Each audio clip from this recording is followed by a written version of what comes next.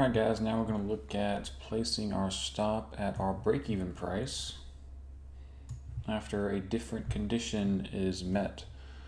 To make this a little bit easier, the first thing I'm going to do is make this a long-only strategy. Just for the sake of this video. So on this cross below condition, cross below the EMA, where normally we enter short, we're just going to make it exit long. So exit long position.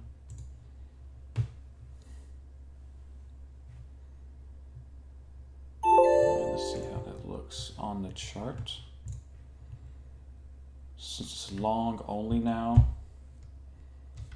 let's go back to the, let's do 10, 50, and we'll do 60 to 100.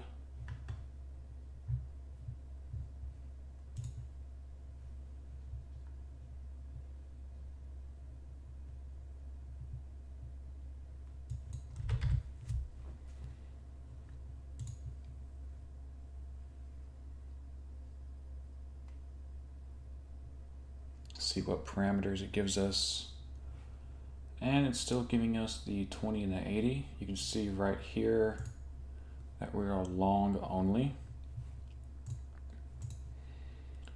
Let's look at the chart of ES. Okay,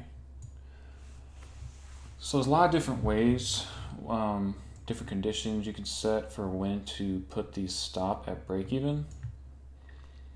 For the video, what we're going to say is after 10 bars,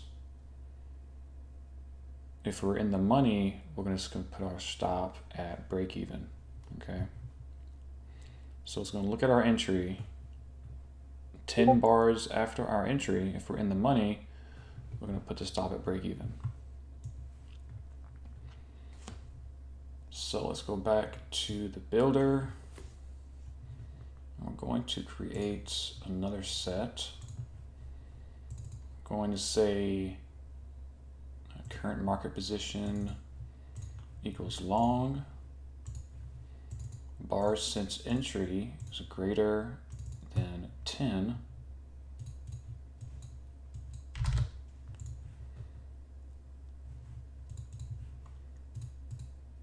You have unrealized P&L is greater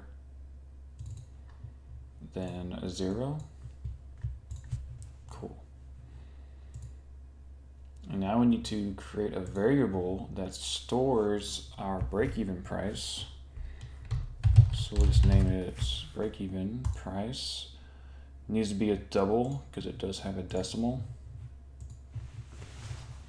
So in this condition, when we're long, it's greater than 10 bars after the entry, and we are in the money, I'm going to set our break-even price to our current position price. So we set our position price, and now we're going to set a stop order. So exit long position by stop order, and on the stop price we're going to set it as our variable.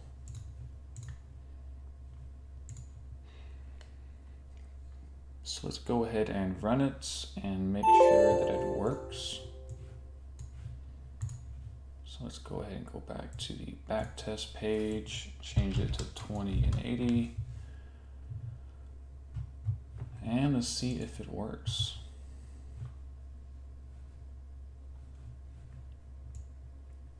Okay.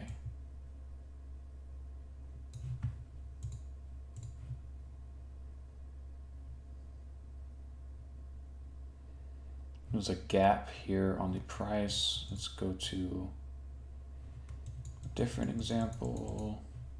But I mean, yeah, you can see it's working now. So we enter, it counts 10 bars. If we're in the money, it places the stop at break even. So either the break even is going to get us out or a crossover.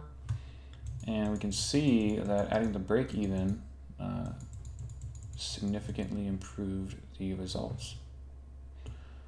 So cool. I will see you guys in the next one.